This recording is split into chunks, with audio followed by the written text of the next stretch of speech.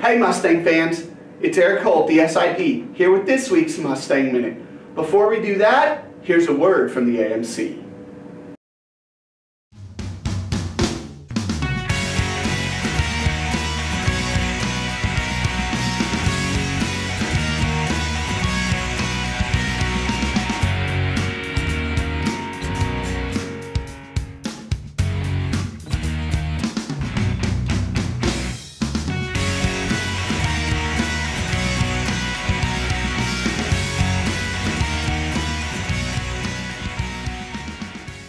And now, on to the Mustang Minute.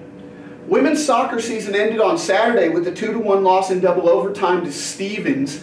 Kayla Lee scored the only goal for the Mustangs as their season ended at 2-15-1. Volleyball beat Stevens in 5 sets on Friday night before falling to number 7 Columbia on Saturday and Randall on Tuesday night. Volleyball season ends on Saturday with Senior Day against Hannibal LaGrange. Men's basketball beat Houston Tillotson 100-77 on Saturday, led by Darius Williams' 22 points and Simon Okolu's 17-point, 10-rebound double-double.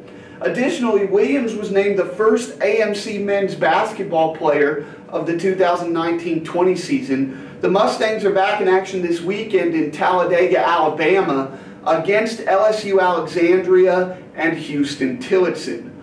Women's basketball opened their season with a 111-44 win at Ecclesia on Saturday. 7 Mustangs finished in double figures, led by Holly Allen and Macy Decker with 14 points each.